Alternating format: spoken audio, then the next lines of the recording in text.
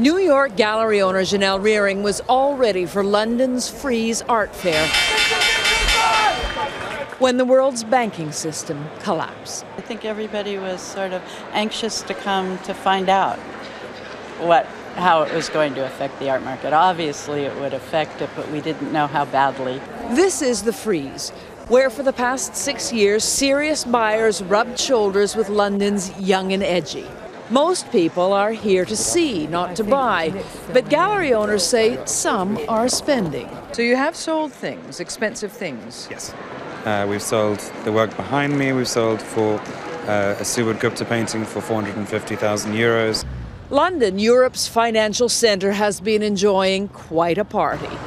Bankers, speculators and celebrities flush with cash drove up the price of every luxury imaginable, including art. 6,600,000. Finally, with exquisite timing, celebrity artist Damien Hirst smashed the record for a one-man auction, raising $199 million for his collection of pickled animals.